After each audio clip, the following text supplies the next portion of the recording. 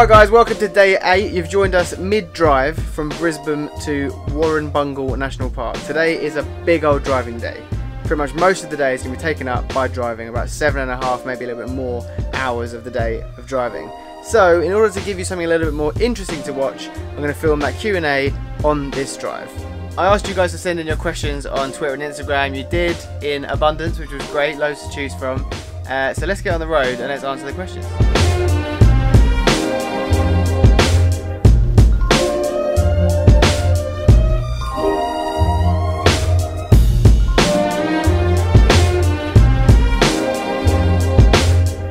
Right, so let's crack on with this Q&A. Before we start, let me just address the elephant in the room, which is that horrible, massive banging noise you're going to hear every 15 seconds.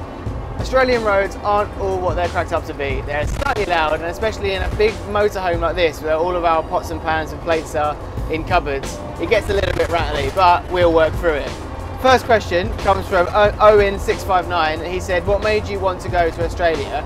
It's a good question, and I don't think I've actually said the main reason why we're here until now. So, the three of us, Glen, Robbie and I, we know a couple called Casey and Cassie, who used to live in London, and they recently, I say recently, earlier this year, moved back to Sydney where Cassie's from, and since then have had a little baby boy. So when they moved away, we said we were going to go visit them. Obviously it's a really good excuse to go to Australia and to see them and to see the baby. So we thought, let's do it. They told us that this might be a good time of year to do it because it's sort of entering the summer, so it's not too hot, but it's also like nice and warm. So we booked it, and then we planned this whole trip around meeting them, which is what we're doing after we've done the national parks. We're going to Sydney and we're going to go hang out with those guys. It's Jack Wilder. Will you ever do a camera giveaway? Hold that thought for when we're back from Australia. News on that coming soon. James Gentle said, why is your name Saunders Says on YouTube? I don't think I've ever answered this. I don't think I've ever explained why. So when I was trying to figure out what to call the YouTube channel and also what to name my business, I was like, what do I call it? I don't just want it to be just my name. I want to have something that has like a sort of message behind it, or maybe like a little meaning. And I thought about what would I be doing. So I've been making videos for other people as well as myself. I'll be sort of consulting people on how to make other videos. So I thought if I'm sort of doing stuff for other people or suggesting stuff for other people, what I say is, you know, what they're going to hopefully take the advice on. Saunders Says, eh? What's it like being the cameraman for #United and not being able to play? To be honest, I don't really look at it that way. I don't look at it as not being able to play. I see it as my role within the #United team is to be the cameraman and the guy that edits them. So I don't look at it that way. I love my role of being able to film it because I get a lot of pride in seeing those videos go up and seeing all of the reaction that they get and seeing how sort of wide the club is getting and how far it's going. Because essentially you think about like the concept and actually all the game, it doesn't become reality until it's filmed and until it's edited. So I'm just very thankful to be a part of that. And I do 100% feel like I'm part of the team, and that is I think I've got a crucial role in the team, and I think Spencer would agree with me on that. At Ben Hillis01, how many countries have you been to in your life? 34, Australia being the 34th. What's your editing process like? Well, that depends on the edit at hand. So #United, for example, is a completely different beast. So many factors and layers involved in that edit, it really is like nothing else I edit. But when it comes to vlogs, so if I've got an idea in my head of how I want it to look when it's done, I'll basically film and edit according to that concept. So I'll try and basically take what I've got in my head and re-envision that and remake it on the timeline. So it'd just literally be like putting stuff together in order to tick those boxes that I've got in my head. But when I haven't got so much of a concept or like structure in mind, I'll go through all the clips that I filmed that day, one by one, and I'll take the most usable bits out of each clip and lay them all on the timeline. After I've done that, I'll try and make sense of like how it all comes together and what sort of story can be told from it. And sometimes even something as small as changing like the order of clips, so moving one clip, maybe 3 clips before, can do quite a lot to change and alter the story for good. So that's important. After that, really the music ties it all together. So with my vlogs, there's a lot of it sort of montage based, a lot of it's like action based where the music sort of drives the footage. So the music really does a lot of that work. It's just about timing it to the beat and using the right sort of music to tell the story. But yeah, basically the workflow changes on whether I've got an idea in mind or whether I'm starting from scratch. What have been your go-to pieces of technology that you've had since you started? I honestly don't think I've had anything from the start all the way up to now. I've changed what I use quite a lot, but there's a few things that I've I've come across and I use along the way that I would definitely recommend. First of which being this. Doesn't look like much, but it's a little lens that clips onto the edge of your phone and makes a wide angle. So it's really good for sort of wide angle selfies if you're in some cool environment, or if you want to just get a little bit more into your frame that your phone camera can usually do, add this on the end and it sort of expands the image quite well. The other thing, really simple, this charger.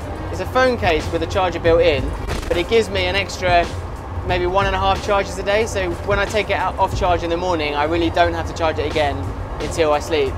And that is a full use during the day. So those two essential bits of kit. Brady G123, what's your favourite part about vlogging?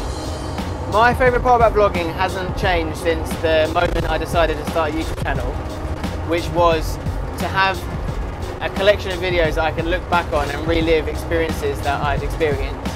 The only difference now is I've got people watching them and I get feedback from you guys and compliments of you guys saying you're enjoying watching me and my friends and other people do those experiences. So my favourite part hasn't changed, it's just got better because now I actually have people to share it with and can have sort of a conversation with you guys about those experiences. Tell us one thing we don't know about you. This sort of ties in with another question that I was going to answer, which was what I would do if I wasn't doing videos. So it was actually only a matter of weeks before I started university that I changed on to a media, film and TV course, because before that I was going to do music production and that was like my thing. Like, I loved recording music and loved sort of performing and recording music, stuff like that. So if I'd followed down that route instead of taking the route I did take, with any luck you might be listening to my tracks now as opposed to watching my videos. So there were a few questions that came in which I don't think I can answer by myself, and there's also definitely a few that were aimed towards the three of us on this trip. So in order to answer those, stop the car! Right boys, first up, Tom said, what's the best bit about travelling? Glenn? It's a bit cheesy, but I really like doing things. So like the first time, like everything's new. Everything's like it's like a new road, it's a new city, it's a new. I mean, even as lame as it being a new service station, it's kind of weirdly exciting. I know that sounds ridiculous. God, you have an exciting Robbie? Yeah, I think it's similar as new experiences and new places, like discovering a new land almost, and obviously not for the first time because it's all been discovered before, but yeah, new things. Ooh.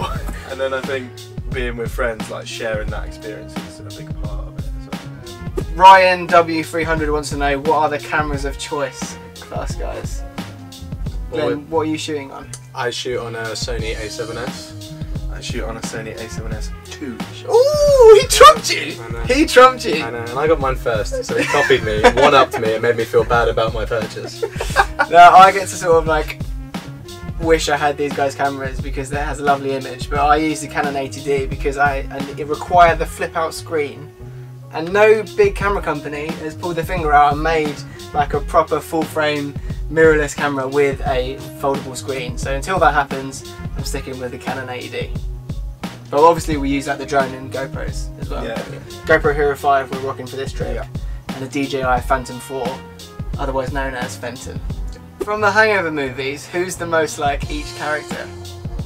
Can I be Doug? you just get lost. Well, yeah, I normally end up in sort of precarious situations. I don't know how I got there, but I don't really do anything particularly controversial. Okay, fine. Take Doug. I don't know. I think I'm probably the weirdest. I think I could be Alan. See, you say that, but I've been called Alan before. I think it's just the ginger beard that does it. I hope that's the only reason, but... Well, if you're Alan, then that means I've got to be, like... Who else can I be? Oh, I have to be, what's his face? All the rubbish. Bradley Cooper. I have to be Bradley Cooper. No, what a shame. I mean, it's better to be him than... well, you could be Stu, yeah. Stu, and all the bad things happen to Stu. So it's funny how no one knows what Bradley Cooper's character is. Yeah. I don't know. I think we should leave it there. So that's the end of the Q&A. You need to get back on the road now because we still have quite a few hours of driving left before we get to our first national park. Thanks for all your questions. Thanks for watching the daily vlogs up to now. Let us know what you think of them. The daily vlogs are very much a combination of all our efforts. So if you want to sort of get involved with other sides of what we're doing, then make sure you follow these guys' Instagrams. They're in the description. They make top quality photographic and video content.